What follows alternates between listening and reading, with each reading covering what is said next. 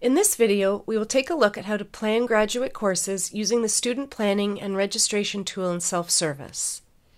When you find a section, you can add it to your academic plan. To add a section to your academic plan, select Add Section to Schedule.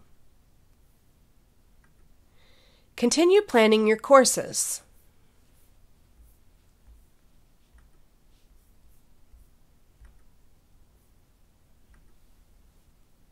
To view your academic plan, select Academics, Student Planning and Registration, Plan, Schedule, and Register.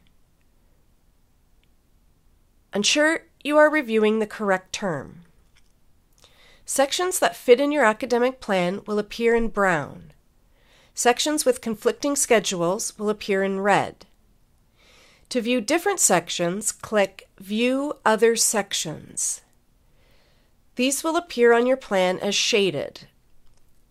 Add and remove course sections to your plan until you are happy with your schedule. Once registration opens, return to your plan to easily register for the term.